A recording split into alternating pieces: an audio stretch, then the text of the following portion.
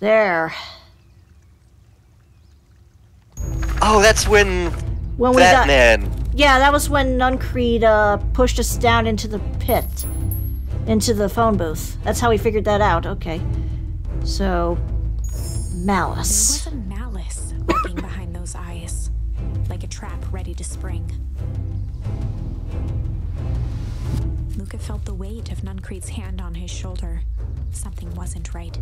He didn't know why, but something was telling Luca to get out of there. I just want this to be all over. Of course, I'm sure. Of course, I'm sure it will all work out soon. I should be going. I told Roxy I'd check for Rolo at the treehouse. Nuncreed's grasp. Of course. Luca? You know your dad and I were good friends back in the day. You can come to me with anything. Anything at all.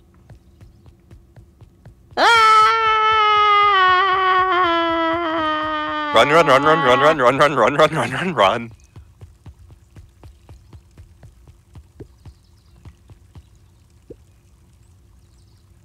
Festival decorations are a bit humdrum.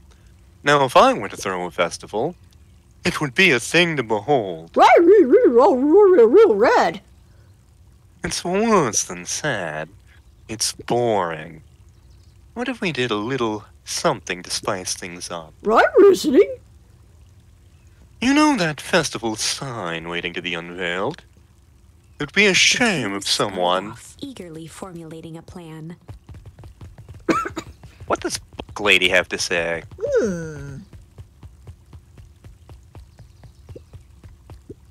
He looked down and muttered in a gruff voice. Mom always told me my problems would look smaller once I grew up. My problems always seemed to grow right along with me. Heavens, I sense big trouble ahead. I'll drink to that. Hell yeah. Oop. Identify yourself, please. Nellie Modeville. I work here now. I am unable to locate you on our staff roll. Oh, I don't officially start until tomorrow. Mr. Kerr said I could come in early tonight to get a few things done. Hold, please. Also, would you like some rice? Clearance authorized. I could go for some rice, some Cajun maybe. Ooh. I should dig out that recipe to make for Dad again. Ooh. Thank you! Our harvest awaits. Whoa! You could get a wrench to the noggin sneaking up on a guy like that. Don't scare a man while he's junkin', Sonny. Excuse me? Pardon? Don't you be junking out in public, mister. If we ever do Snatcher, we will never be able to go through that game with a straight face. Evening, Jeff. Isn't it kind of late to be junkin'? In public? I might as well ask the same thing of you. He's 12! Find anything good? Ever since Perennial Harvest moved in, even the junk is trash. You can learn a lot about a person by looking at what they throw away. With this bunch, it's all shredded paper and coffee cups. Well, I'd better get going. I didn't see nothing if you didn't see nothing. No, sir, I didn't see you junking in public again. See you what? Exactly. Can we sneak into Perennial Harvest? Nope. Damn. I'm assuming we just gotta go straight to mission control.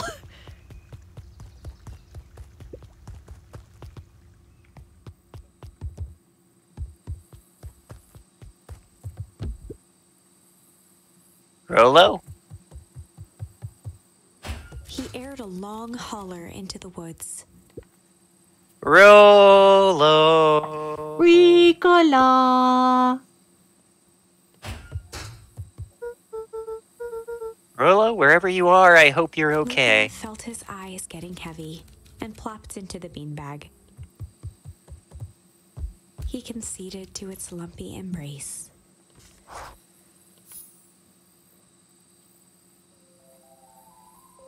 Once again, Another flashback. Luca found himself in a vast black expanse. This time, he knew exactly where to go. He took a single confident step forward. The world flickered and pulsed. He found himself standing in front of the frigid air of a blazing campfire. The source. The He source. plopped down cross-legged and gazed into the cold flame, waiting. Soon enough, the fire began to die out, popping sporadically, until all that was left was a single ember. Luca stood up and dusted himself off. He plucked the glowing ember from the cold ash, examined it, and slid it into his pocket, a keepsake. The voice of his father spoke behind him. "You made me proud, Buckaroo." Luca turned to face him. "Dad, what is this place?" A warm grin grew across his father's face. "A place where everything that has been and everything that could be all wait." It is genuinely between time. Oh my god. Damn. Luca found himself staring at his father's face, trying as hard as he could to memorize every single detail. Wait? For what? Another voice spoke out as Luca's doppelganger stepped forward. "That's up to you." Without knowing why, Luca began to weep. Is any of this real? Are you real? Luca's father bent down to smudge away a tear. "Of course. I'm as real as the part of you that misses me." Luca turned to look at the older version of himself. "And you?" The doppelganger choked back tears. "I'm as real as the part of you that's angry he's gone." Does that Maybe make it's sense? all in our head. Through his tears, We'll know in a minute. laughed. Or will we? I think so. His father pulled him in for an embrace. "Time to go, Buckaroo." Luca was startled from his dream by a banging on the floor. A commanding voice rumbled from below. Just as Luca sprang to lock the entry hatch, the door knocked open. Chapter 5. Dangers big and small. Luca stumbled back. He heard the rope ladder creak under significant weight. Keeping his eyes fixed on the hatch, he inched backward to the balcony. As his hand grasped the door handle, Luca froze. A large figure clumsily wriggled up through the hole. Hi? Stop right there. Or I'll... Sheesh, I know it's dark and all, but I figured you'd recognize me. Who are The you? large figure cocked its head inquisitively. Stop now or I'll clobber you with a Louisville slugger. Whoa, whoa, whoa, take it easy. Luca, you need to get your eyes checked. It's me, Rolo. Nice try, but I know you aren't Rolo. You're like one of his random uncles or something. He has like 8,000 of those. Where is he? Uncle. Luca, quit messing around. It's me. If it really is you, prove it. Flamin' chicken coop, Luca. Luca's jaw dropped. He peered more closely at the man standing in front of him. Something about him was undeniably Rolo, only bigger, older, changed. Holy shit, it is you. How? The hell happened? When I was running away, I ran into more people in those yellow suits. They grabbed me and dragged me away. What? Where did they take you? Dunno, they threw a bag over my head. It was cold and smelled like a swimming pool. I think it was an underground lab or something. They made my hands all big. Look! Rolo proudly presented his hands to Luca. Pretty sweet, right? I mean, it wouldn't be my first pick for a superpower, but beggars can't be choosers. Rolo, it wasn't just your hands. My feet, too? Dang, Pa just made me new shoes. Wait, Luca, why are you so small? Luca moved to the side and pointed Rolo to his reflection in the balcony window. What His the? hands shot up to his face. Holy Toledo! Rolo, what did they do to you? They made me drink some sort of green crud. Ew? Actually, it wasn't too bad. Kinda tasted like licorice. Oh no! Oh no! I passed out and woke up like this. Then sorta smashed open my cage and escaped. You smashed open a cage? Also convenient they gave you a new pair of clothes. Kinda. At least I think I did. It's a little bit of a blur.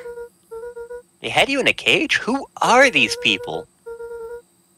I don't know who did this to you, but we're gonna fix it. Fix it? This is awesome! Well, I'm just glad you're safe now, ish. Luca, you don't need to worry about me. Sure, I got snatched, but look at it this way. I got snatched. I know where snatched people go. We may finally have a lead on what happened to your family. Maybe you're right, but this all seems dangerous. Danger? Huh. Rolo shadowboxed a few jabs. I'll take them all on. Hey fellas, what's up? With a yelp, Rolo dove behind Luca. Ah! Take cover! Did I come at a bad time? Who the heck are you? Oh right, you haven't met in this timeline. This is Beck. Sorry, something truly bizarre just happened and I need help. I didn't know where else to go. So you're just hanging there with your large adult friend? No, this is my buddy Rolo. This is your missing friend? One and the same. He seems a little old. I'll have you know this is a recent development. What the heck does that mean? Listen, puberty's a bitch. Oh, I'm sorry, you're the one who just showed up out of nowhere, so we'll be asking the questions here. That's fair. How did you find us? Your silly little treehouse? I think you mean our silly little mission control? I hate to break it to you, but your secret path isn't so secret. And I can hear your racket from a mile away. Your voice carries. I feel called out. See, Luca? This is why we need to improve security around here. Not now, Rolo. Beck, you said something bizarre happened? Yeah, but... She shot a nervous glance at Rolo. Anything you can say around me, you can say around the large one. It's been a weird day all around, hasn't it? Beck's eyes narrowed. Okay, so it all started when I made it back home. My first order of business was to try to salvage my hair. So I dyed it with some stuff from the chemistry set my mom gave me. Okay, just need to play it cool and hope no one notices. Notices what? Oh, nothing, I was just... come over here and let me have a look. Oh, honey, what in the world did you do to your hair? I just kind of felt like a change. This is gonna take forever to grow out. You were the one who said the change was a good thing, right? I was talking about your mother's new job. I was talking about us moving. Well, I guess I just took your lesson to heart. Rona tried to put on a smile. Before I forget, I came up here to tell you that Nellie had to go into work. Tonight? Her and Mr. Kerr decided it would be good for her to get some things done before tomorrow. That Kerr guy seems like a grade A creep. Beck! He is! I mean, his weird cult of personality. You are not going to ruin this job for Nellie. It means too much to her. Oh, I know exactly how much it means to her. It means enough to her to exile her daughter to this podunk town. This place sucks. The people are weird. You just don't know them yet. It's always cold. We're in the mountains. You'll get used to it. I can't even pick up a single decent station on the radio. It's all banjo music and farm reports. They must be in Western Virginia. You know, I grew up in a town not that different from this one. Is that why you're Same? Is that why you're better at talking to plants than people? Okay, so here's what we're gonna do. First of all, you're grounded. What? In the morning, I'll have Nellie come and see what we can do about fixing your hair. You need to look presentable for the festival. But not another She peep. sighed, and after a moment, looked down at Beck sympathetically. I know moving's hard, honey, but that doesn't mean you have to make yourself miserable all the time. Other people seem to have that covered for me. Want to decide to rebel by dyeing your hair more? She flashed a sly grin and tousled Beck's hair. I'll just shave it off for you. Leave that rebellious look then. Very funny. Thank you. Good night, sweetie. Night, Mom. Wait. First of all, the sound does not suck. Second, you need help because you got grounded? No. I'm sorry you got in trouble. It's my fault your hair got screwed up in the first place. Don't worry about it. I actually kind of like this look. Great, now we can get back to the store now. The next part is the important bit. I have this radio I upgraded with my mom, and I was too angry to sleep, so I tried to dial in something worth listening to.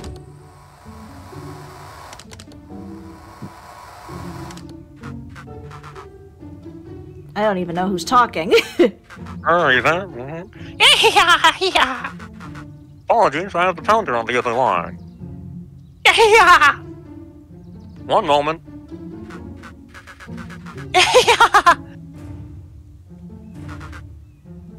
Skip the pleasantries. What's your report on our new lead research of deep engineering?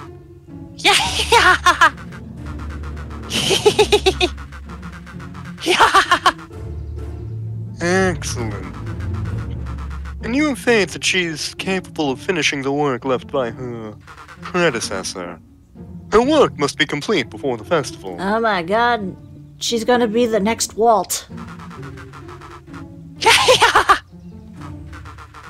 Good, you know how I feel about loose ends. Once she has finished the work, we need to make a determination regarding her. Long-term prospects in the company.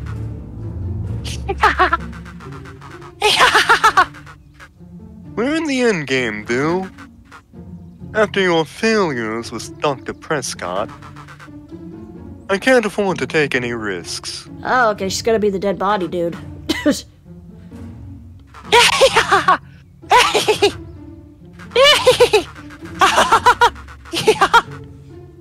Perfect. Oh?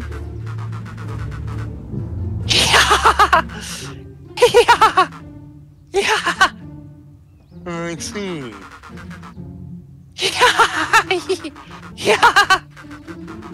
Bill, I'll make this very clear for you. I brought you in to make things run smoothly, not to have opinions. Chin up, Bill. You are only a few days away from having everything you ever dreamed of. Whoa. Yeah. Just so we're clear, when they said loose ends, they were talking about murder, right? Like actually killing someone? Capital murder? Luca gave Rolo a quick elbow to the ribs. Who is this founder? I was hoping you guys would know. Yeah, as far as I know, Kerr's the top banana perennial harvest. He sounded scared of this founder guy, so we haven't even topped a banana on the field. What the hell's my mom caught up in? Has she talked about the job much? Not really. She said she was going to come in and continue the work of someone she respected. Luca, do you think that body at the warehouse was... The person Beck's mom came to replace? That would make sense. Beck? It seems like Nellie's predecessor got, loose-ended. I'm getting that impression. Okay, so we need to get your mom out of there before the festival happens. That's 2 days away. Won't she just come home after work? The creep on the radio said they were going to hold her there until then. So if she's not coming out, we gotta go in and get her. Took a large sheet of paper out of her pocket and slammed it on the floor. Maybe this'll help. You have blueprints?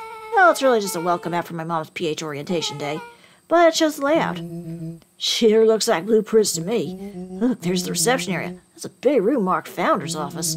Even has the exits marked. Guys, why would they do this for a welcome mat? We have a deadline. We have an objective. We have blueprints. You realize what this is, Rolo right? started to wiggle with excitement. Don't break the treehouse, you jackass. I've seen that one Robin Williams movie. I think we're hosting. This is officially a heist. Chapter 6. The Heist. They spent the night's end huddled around that small map, formulating a plan to infiltrate the headquarters of Perennial Harvest.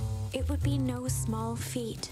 A modern facility equipped with all manner of technology, not to mention the swarm of clipboards that would most certainly be scattered throughout. By the time the sun began to peek through the car window used as a makeshift balcony door, all were in agreement. This could just work. The final day before the festival would be used to prepare. They'd need to pool every resource at their disposal, pull every favor with a thread. Even enlist some unsavory characters around town with important tasks only they were suited for. Are we doing an Ocean's 11 now? Luckily, there was Yes! will and mistrust toward Perennial Harvest that alliances could be I need to figure out how to run a heist D&D session. Luca, Beck, and Rolo rubbed their eyes as they exited the treehouse. They hadn't slept at all that night. There was no time. The festival was to begin in one day, and they each had their assignments.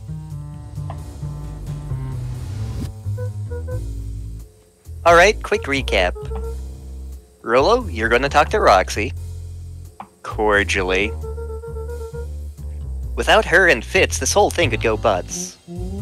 Me? Cordial is my middle name. Uh-huh. And how do you plan to explain your new Rolo's sizable figure. circumstance? Bah, she'll be so happy I'm alive she won't even notice. I'll just say I went through a growth Beck spurt. snorted an involuntary giggle. Beck, you're sure Ilana won't just shoot this whole thing down when she hears it? She'll listen. When she understands the danger Nellie's in, the danger we're all in, the plan will make sense. Okay. That leaves me with Jeff, then Iggy. How are you gonna persuade them? I'll think of They something. each looked at each other with sleepy confidence and nodded. Well, Godspeed. Alright. Yeah, we're getting the band back together. Hell yeah, best character in the goddamn game. Oh yeah. Alright, he's probably by the junk pile stuffs. Like, I'm assuming that's where he is. Well, let's see what B's reading. I nodded, he shook his head. Over? No. Endings are merely a state of mind. This doesn't end until I give up. Wow, I admire the conviction, but can he really pull through?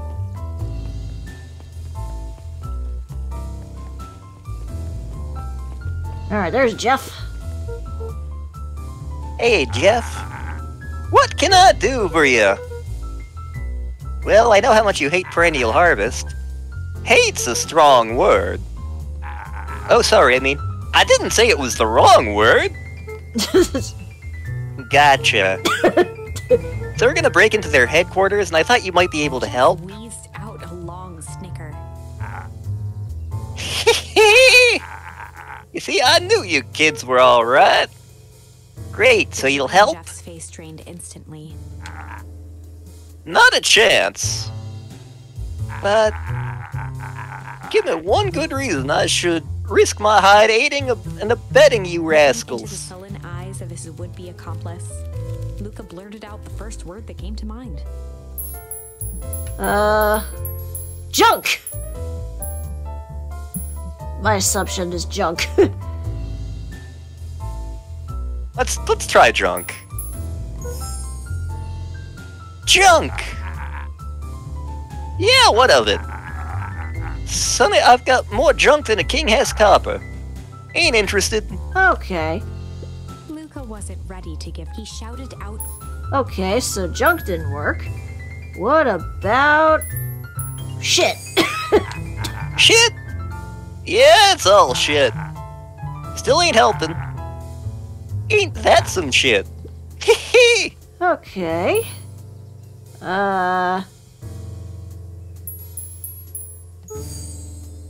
Crooked! Ah, they're all crooks. Like cockroaches.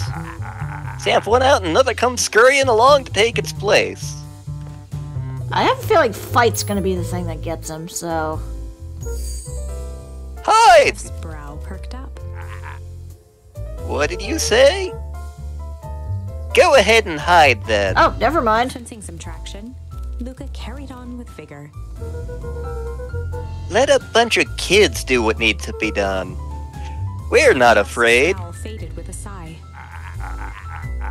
Say what you will about old Jeff, and they all do. But you'll never hear him say I hit from One nothing. good stomp of the foot was all Jeff needed to drive his point home. What was it you kids needed? Some sort of disguise. I've got just the thing. And while we're at it, that crate should come in handy. This ain't gonna be free, you know. I'm thinking 5 bags of sour gob should cover it. Put it on my tab. Offered out his open hand to seal the deal. With a firm and dusty grip, Jeff reciprocated. Done. Swing by first thing in the morning. Okay, that works. I should build an artificer like Jeff. Ooh. Oh, there's Iggy. Hey Tish, look who it is. Look, are you here to try to tickle us Jeff again? Look, just hear me out. Raised an eyebrow suspiciously. We're listening. Iggy, I know we've both been giant bags of Shit. shit to each other. He gave a reluctant shrug. They're not wrong. But lately, life has been kinda...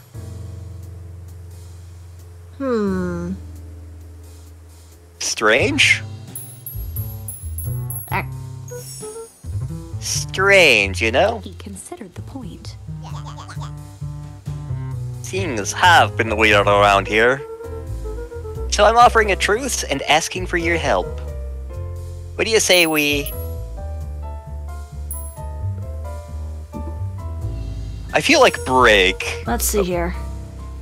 Pull our hostilities, at least for now. Pull? We don't pull away from nothing. Buzz off. Okay, I did Okay. that. Let's try He this. tried again. Okay, bags of shit. Iggy gave a reluctant. Strange. He considered the